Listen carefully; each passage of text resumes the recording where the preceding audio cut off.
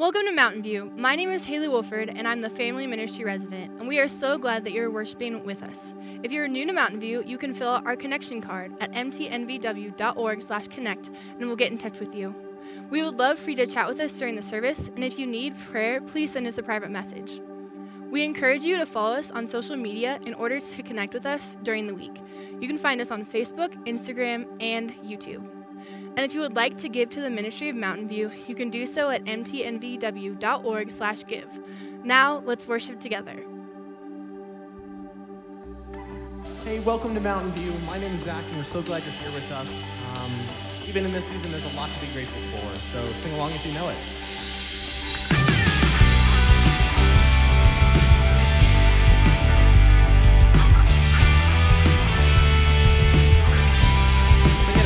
This is the day that you have made.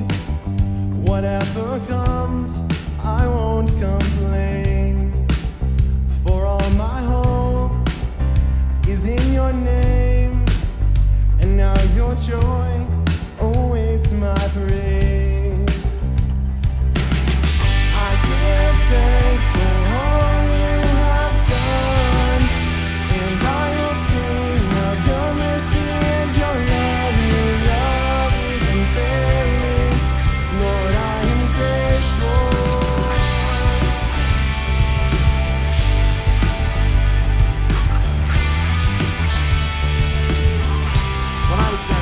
When I was down, you brought me out and set my feet on higher ground. So here I stand, you are my God, your faithfulness, my solid rock. I give thanks for all you have done, and I will sing of your mercy and your love. Your love is unfailing. Lord, I am grateful. I give thanks for all you have done. I won't forget all the battles you have won. Your love is unfailing. Lord, I am grateful.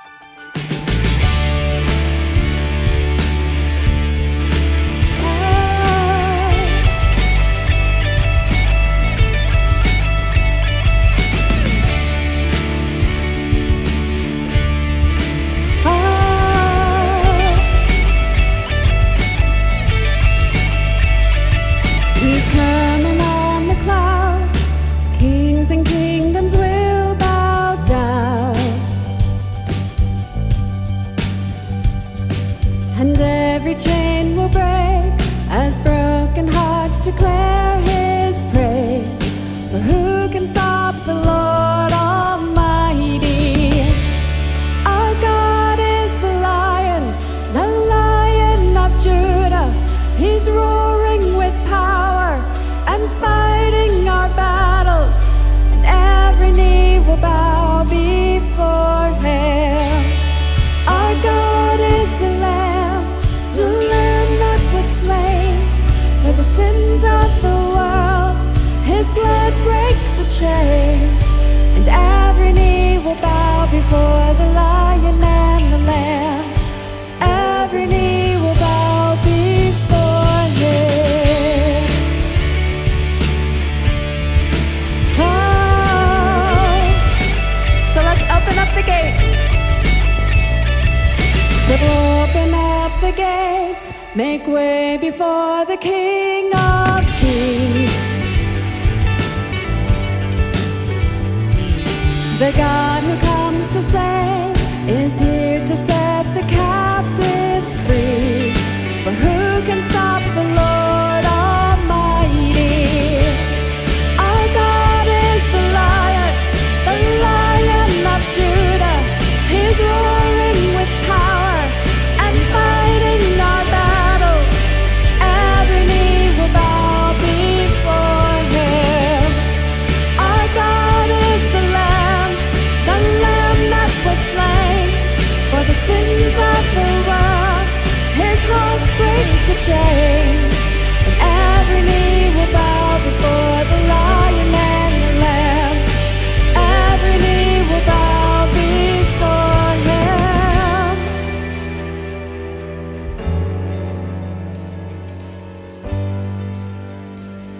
Let's declare it together, church. Sing it out with us. Who can stop? Who can stop the Lord Almighty? Who can stop the Lord Almighty? Who can stop the Lord Almighty? Who can stop the Lord Spirit and truth, sing it out with us again. Sing Almighty? it out. Oh, who can stop the Lord Almighty? Yeah, who can stop the Lord Almighty? Who can stop the Lord Almighty? Oh, who can stop the Lord?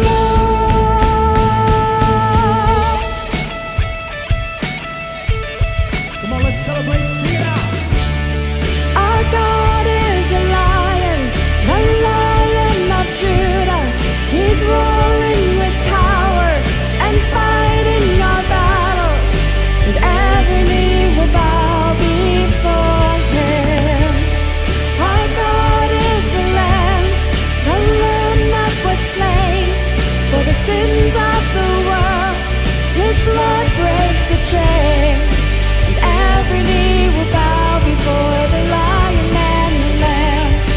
Every knee will bow before Him.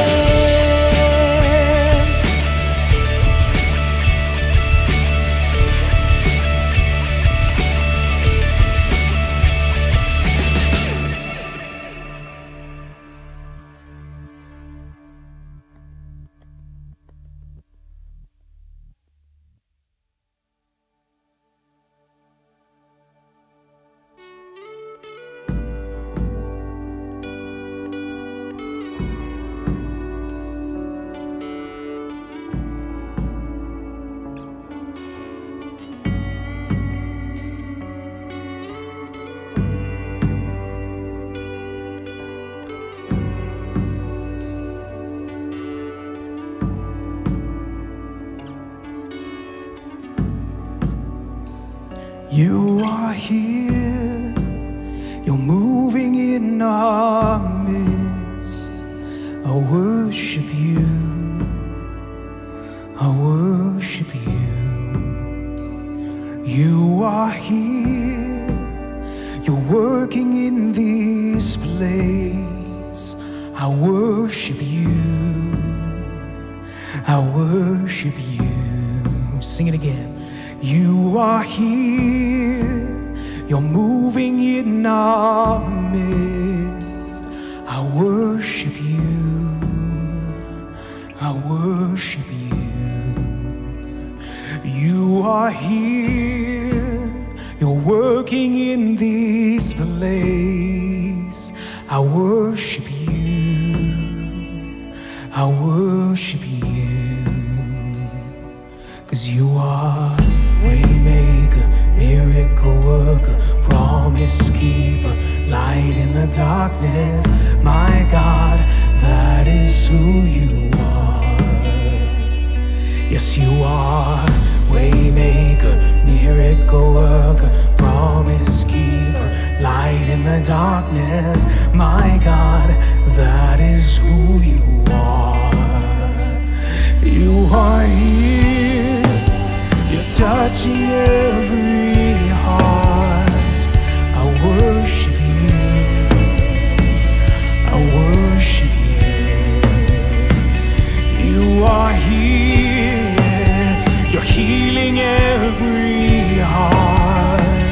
I worship you, Lord, I worship you.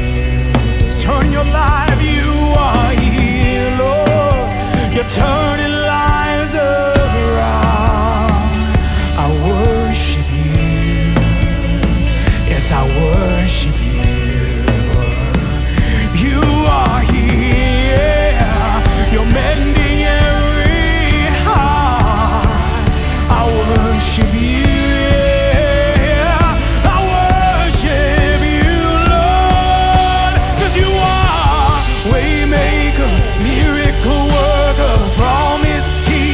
Light in the darkness, my God, that is who you are, yeah. Sing it out. Waymaker, miracle worker, promise keeper, light in the darkness, my God, that is who you are. We say, that is who you are, that is who you are, that is who you are. That is who you are, God. That is who you are. That is who you are. That is who you are. That is who you are.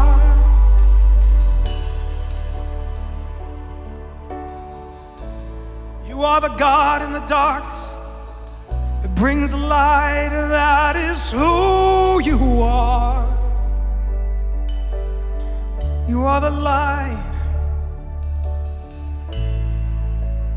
We embrace your light, Father. Even when we don't see it, we sing it out. Yeah. Even when I don't see it, you're working. Even when I don't feel it, you're working. You never stop, you never stop working. You never stop, you never stop working. Even when I don't see it, you're working. Even when I don't feel it, you're working. You never stop, you never stop working. You never stop. Church, proclaim it out as we sing it. Even when I don't see it, you're working. Even when I don't feel it, you're working. You never stop, you never stop working. He never stops, he never stops. Yeah, even when I don't see it, you're working. Even when I don't feel it, you're working. You never stop, you never stop working. You never stop, 'cause you're the way maker. Waymaker, miracle worker, promise keeper, light in the darkness. My God,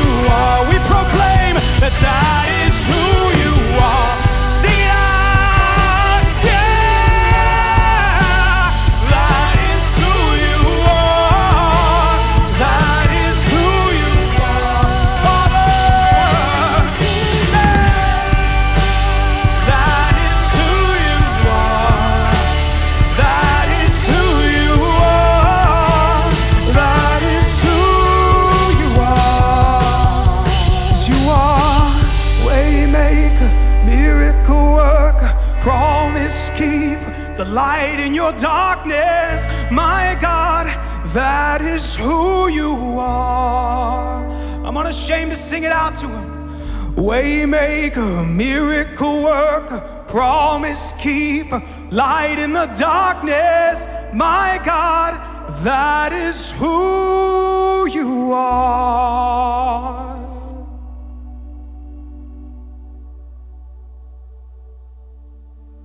What a wonderful time of worship. Thank you, worship team, for leading us today. It always brings joy to my heart to be able to sing together.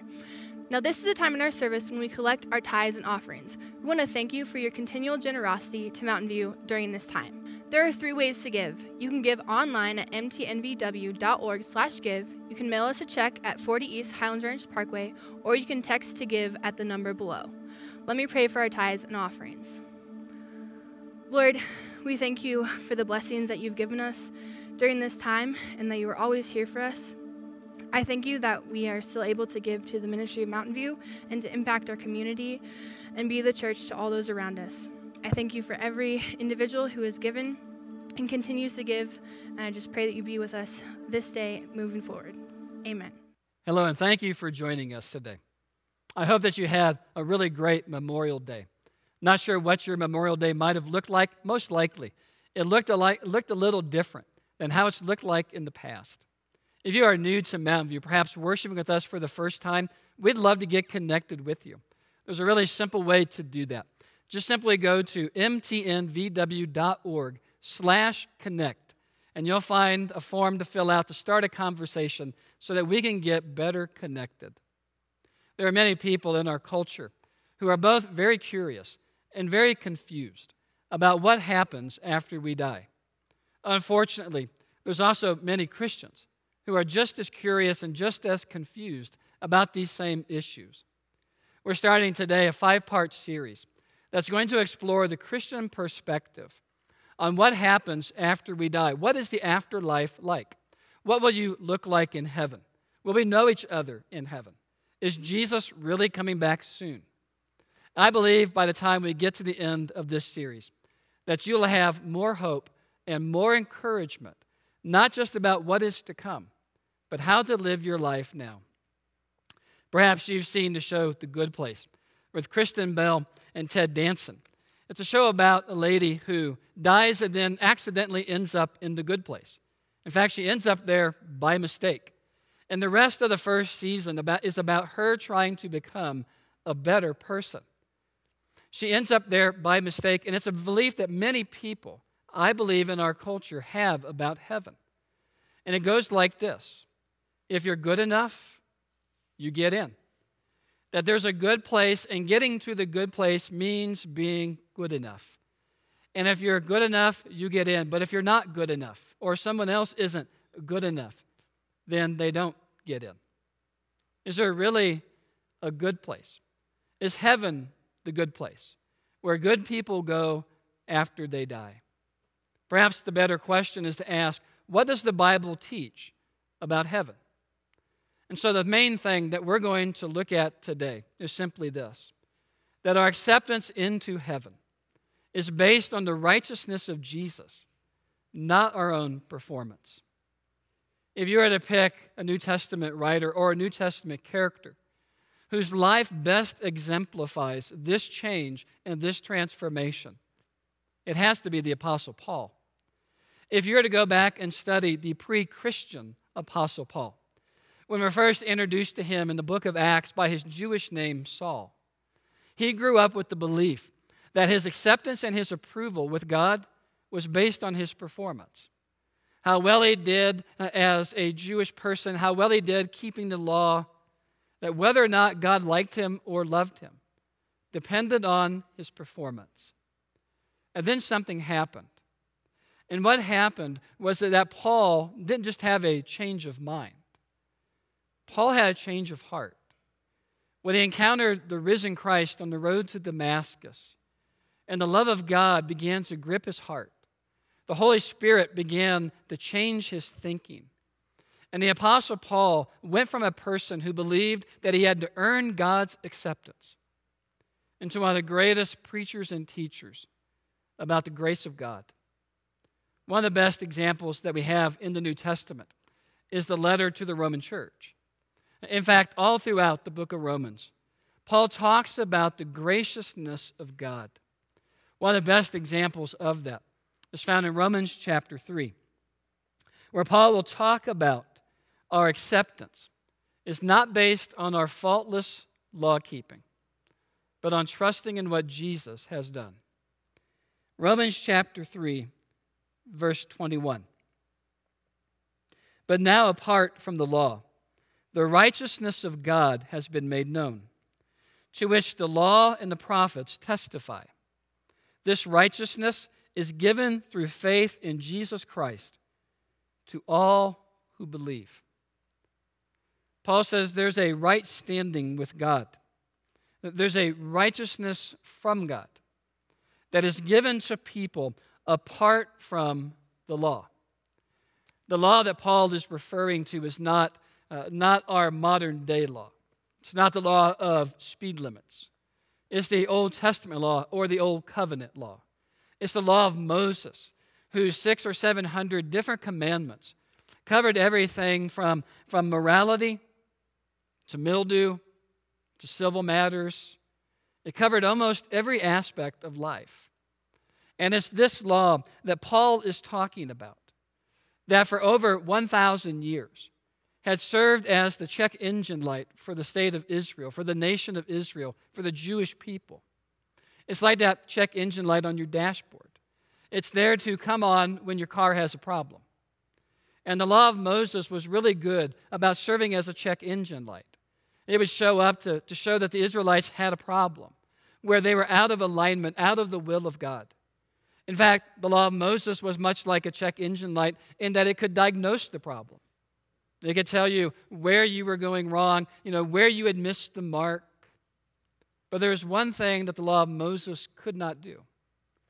The law of Moses, for all of its ability to point out the problem, the law of Moses can never solve the problem. And what is that problem? The problem is really the problem of the human race. It's a human problem. It's not unique to Jewish people or to Hebrews. It's our human problem of being unable to live a 100% perfect life. It's our inability to be holy, not just one time, but all the time. And so Paul says this righteousness of Jesus is given to us on the basis of our faith, when we trust in what Jesus has done, not on our performance, which is a good thing. Because what Paul writes next are these words. There is no difference between Jew and Gentile, for all have sinned and fall short of the glory of God. And all are justified freely by His grace through the redemption that came by Christ Jesus. Paul goes right at this idea that many of us believe. And it's this idea that some people are better than other people. And Paul debunks this way of thinking. He says there's no difference, not between just one Jew and another Jew. There's no difference between a Jew and a Gentile. There's no difference between young and old. There's no difference between male or female, black or white. Paul says there's no difference between people. For all have sinned and fall short of the glory of God. That just simply means that I'm not any better than you are. It also means I'm not as good as I think I am. That when we recognize that every person has sinned and fallen short of the glory of God, it levels the playing field. I'd like for you to think of it this way. Let's take two professional athletes who at one time in their career are at the top of their game. And let's take these two athletes. Let's let one be Usain Bolt. One time fastest man in the world, Olympic winner, holder of the 100-meter record. And let's take John Daly, professional golfer, wins the PGA Championship. He wins the U.S. Championship, the U.S. Open. And let's take these two top-class world athletes, and let's take them to southern Colorado. Let's just drive a few hours from here, and let's go to a place that maybe you've already visited, the Royal Gorge, where you can walk across the suspension bridge, and there's that swing that goes out over the gorge, and that incredible drop-off. And from one side of the Royal Gorge to the other is 300 feet. And let's take Usain Bolt and John Daly, and let's line them up side by side. And let's make their task really simple. Let's see which one of you can successfully jump across the Royal Gorge. Usain Bolt, world's fastest man. You know, he looks like he's really fast. He can jump a far distance. And then you have John Daly, who, I'm sorry, he's a professional golfer. And these two guys line up side by side, and they take off, and they run. Which one do you think has the best chance of clearing the 300 feet?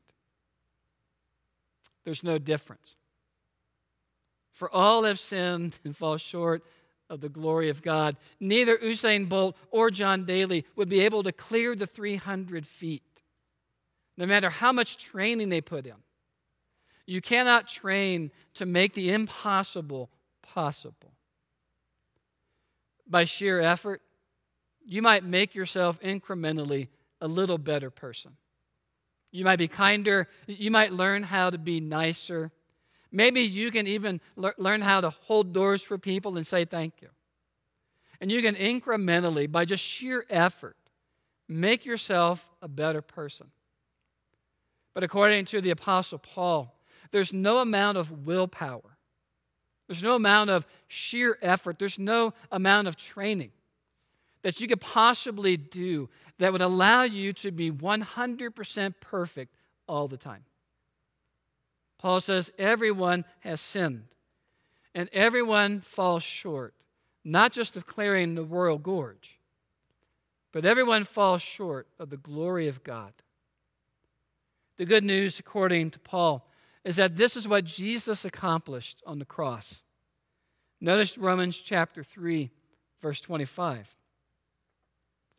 God presented Christ as a sacrifice of atonement through the shedding of his blood to be received by faith. God did this to demonstrate his righteousness, because in his forbearance he had left the sins committed beforehand unpunished. He did it to demonstrate his righteousness at the present time, so as to be just and the one who justifies those who have faith in Jesus. Paul describes the kind of faith that saves. The kind of faith that saves is trusting faith in Jesus. And you might add, in Jesus alone. Paul says the faith that saves is not a faith in my goodness or my ability to be good or even to be better. Paul says the faith that saves is not faith in Jesus plus the ability to keep the law and to keep the Old Testament law faultlessly. It's not faith in Jesus plus your church attendance. It's not having faith in Jesus plus reading your Bible every day. What Paul describes is what many theologians call the all-sufficiency of Christ.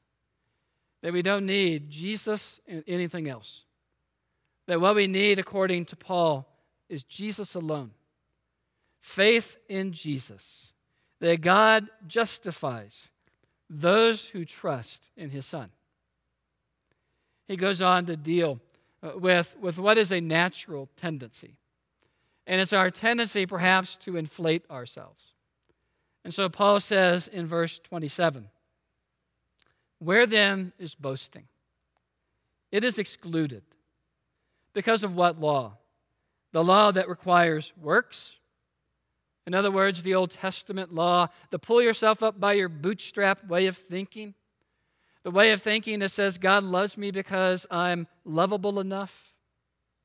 Is that the law that we should boast? No, he says that law is excluded. Is it the law that requires works? No, because of the law that requires faith. For we maintain that a person is justified by faith apart from the works of the law. Or is God the God of Jews alone? Is he not the God of Gentiles too? Yes, of Gentiles too, since there is only one God. That's actually an echo. If you listen really closely, you'll hear echoes of the book of Deuteronomy, where in the book of Deuteronomy there's this famous exclamation, "Hear, O Israel, the Lord your God, the Lord is one." Paul is just simply saying there's only one God. There's not a separate God for the God of the Jews and another God to be God of the Gentiles. There's only one God. And this one God, he will justify the circumcised by faith and the uncircumcised through that same faith. Do we then nullify the law by this faith? Not at all. Rather, we uphold, or most translations might say establish, the law. In other words, we bring through our faith and our faithfulness the law to completion. And Paul says our justification by faith, it establishes the law by fulfilling what the law always demanded, which was perfection. But what the people trying to keep the law could never attain, which was perfection. And who does that? Jesus. Paul says our justification by faith, it establishes what the law always required, but what people could never attain.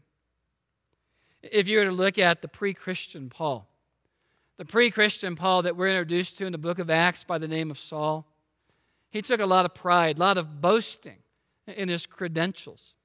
In fact, he'll write to the Philippian church and he'll say things like, if there's anybody who thinks they can have more confidence in their performance, he uses the word flesh. He says, I have more. He says, I was circumcised on the 8th day. I was a Hebrew of Hebrew, a Pharisee of Pharisees. He says, when it came to keeping the law, I was faultless.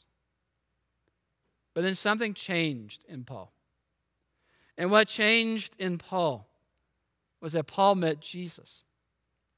And the moment that Paul met Jesus and he understood the gospel, Paul also understood he had no grounds for boasting, because all of that was taken away.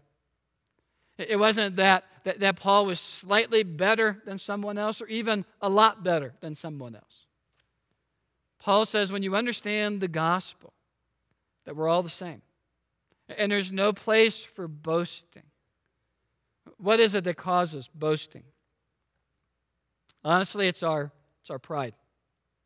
It's our pride that says, there's really something in me that God found. There's this God in me. God saw what? It's this idea that I did something. I had some merit. There was something I contributed. And it's what C.S. Lewis calls the great sin. That when we buy into this way of thinking and allow our pride to take control, it becomes this great sin. It's hard to believe that it's been almost, or actually over 30 years. On March the 28th, 1990, Michael Jordan, who played for Chicago Bulls, maybe you've seen the wonderful documentary that's out. He scored 69 points that night, March 28th, 1990, against the Cleveland Cavaliers. Then rookie Stacey King, he made one free throw throughout the entire game. That night in the locker room, reporters are gathering around. They're talking to Michael Jordan. They're interviewing his teammates. And they talk with Stacey King. And Stacey King says to the reporters, I will always remember this night as the night that Michael Jordan and I combined to score 70 points. Now, obviously, Stacey King, he's joking. Unfortunately, many Christians are not. Many Christians, whether we verbalize it or we stay silent, we're often guilty of thinking, God and me, we combined to do a great thing. God chose me because why wouldn't He choose me? And it's that pride, it's that boasting, that Paul says there's no room for boasting. When you really begin to understand the gospel according to Paul, what you learn is that to be justified by our faith in Christ, it does require us to do something. It requires us to trust. It requires us to place our trust and our firm belief in what Jesus did for us on the cross. In the words of the old hymn, Rock of Ages, nothing in my hand I bring, simply to thy cross I cling. That when we come to faith in Christ, we don't bring him our good works. We don't bring him a resume, our LinkedIn profile. We don't list off all of our achievements. There's nothing in our hand that we bring. Simply to his cross we cling. Paul says to be justified by faith, that's the gospel. The gospel is when God does for us what we could not do for ourselves. And that our justification is not some reward for being good enough. It's the grace of God.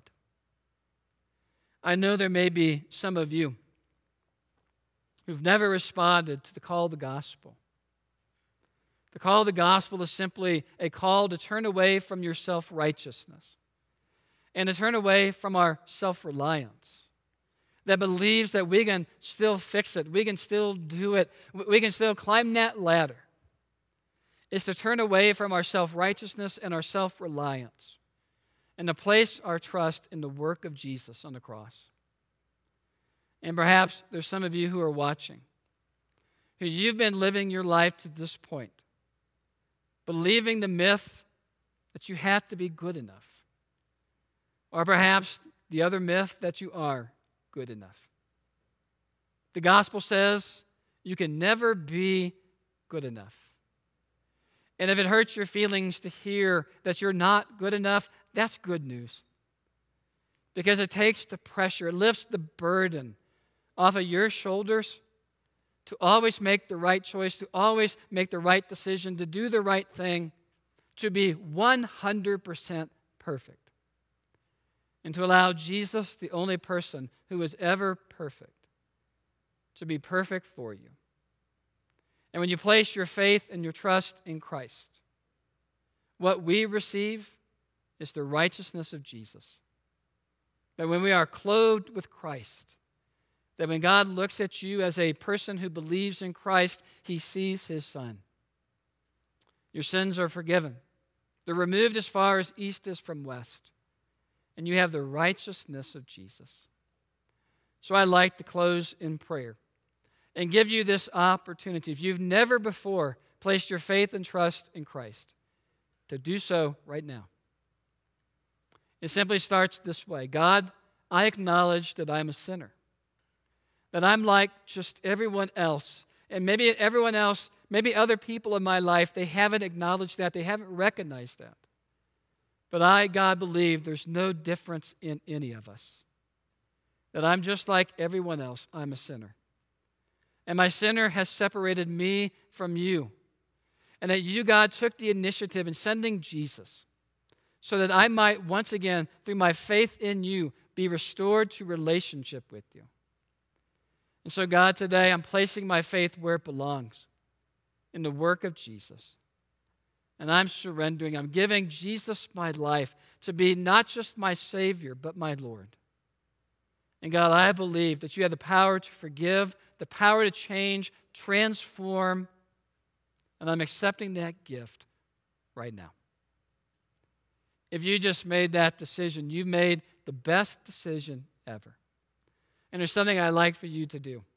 I'd like you to text the phrase, yes to Jesus, to the number that's listed below. And if you're ready to be baptized, take that next step of faith, text that as well. And we have a series of follow-up texts to help you get started on your journey of following Jesus. Is there a good place? There is a good place. It's called heaven. Is it a place for those who've been good enough? No. It's for those who have placed their faith and trust in the only one who's ever been good enough, and that's Jesus. Thank you for joining us. Look forward to being back with you again.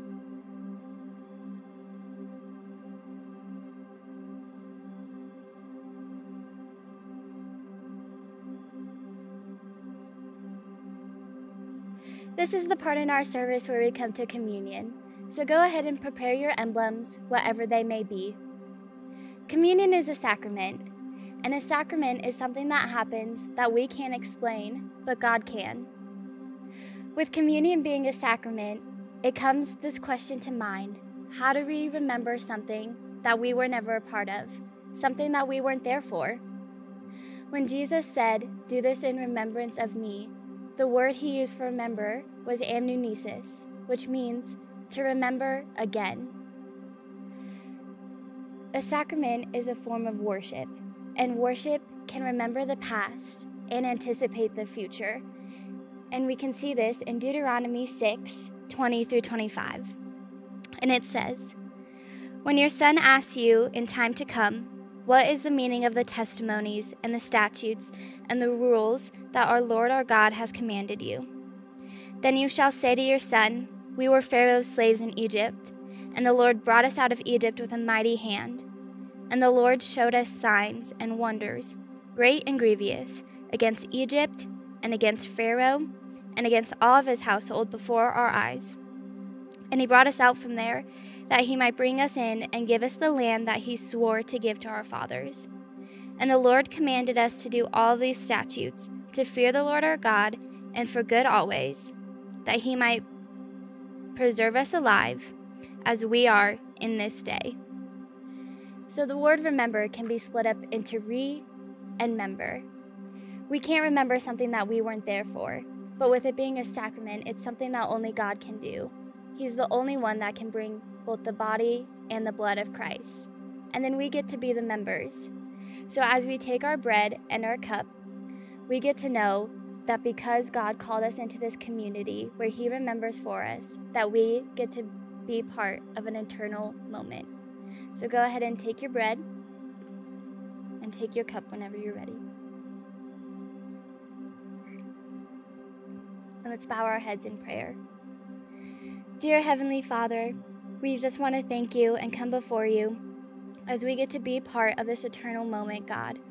We thank you for allowing us to be members of this body of Christ, Lord. We thank you for the power to do things that we can never do. And thank you for letting us always be part of this eternal moment and be in communion with you. It's in your Son's name we pray. Amen.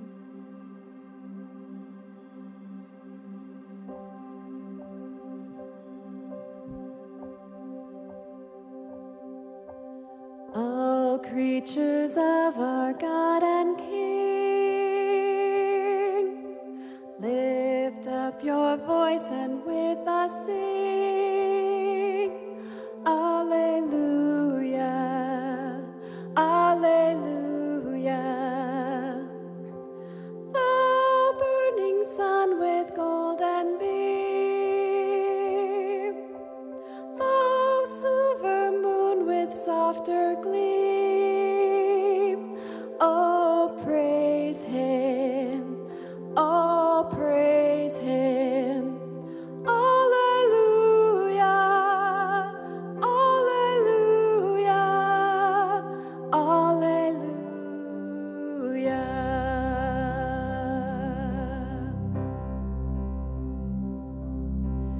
Thou rushing wind that art so strong, ye clouds that sail in heaven along, oh praise him, alleluia. Thou rising morn in praise rejoice, ye lights of evening find a voice, oh praise him, oh praise him. Alleluia, alleluia, alleluia.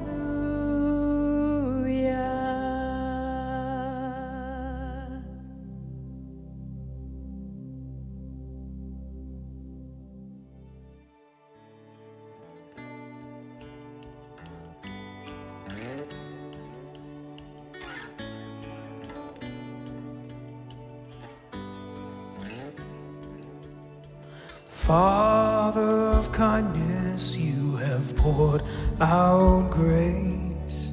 You brought me out of darkness. You have filled me with peace. You're the giver of mercy. You're my help in time of need. Lord, I can't help but sing. Sing, faithful you are. Faithful forever you will be. Faithful you are.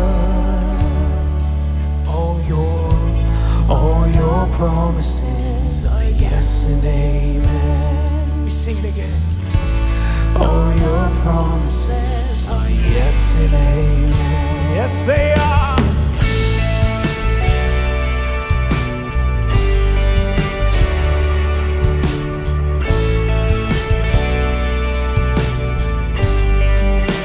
Sing, beautiful Savior, beautiful Savior, you have brought me near. You pulled me from the ashes, you have broken every curse. Blessed Redeemer, you have set this captive free. Lord, I can't help but sing. Faithful you are, faithful forever you will be. Faithful you are, yes you are, God. All your promises are yes and amen. All your promises, all your promises are yes and amen. Faithful you are, faithful forever you will be. Faithful you are. All your promises are yes and amen. Oh yeah, all your promises are yes and amen.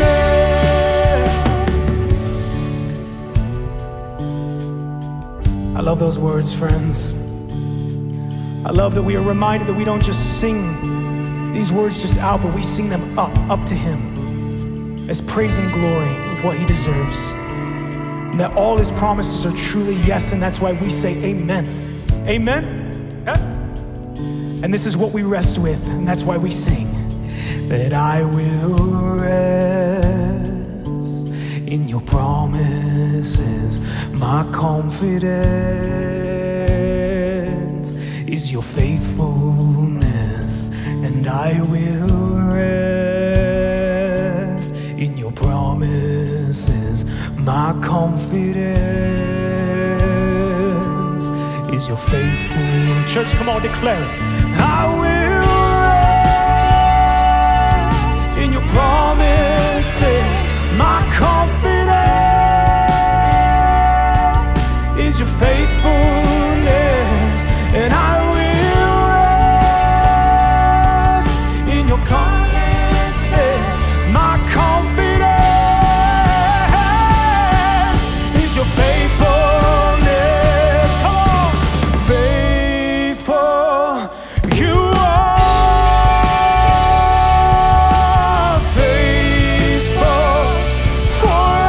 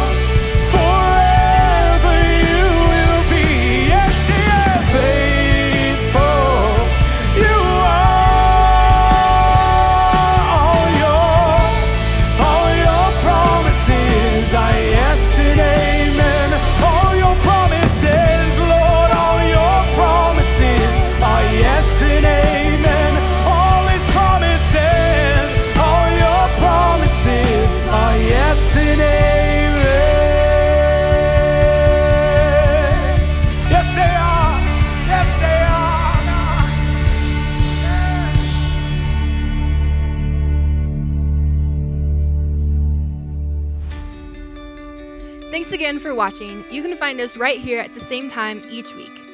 To stay connected with us throughout the week, follow us at Facebook, Instagram, or YouTube.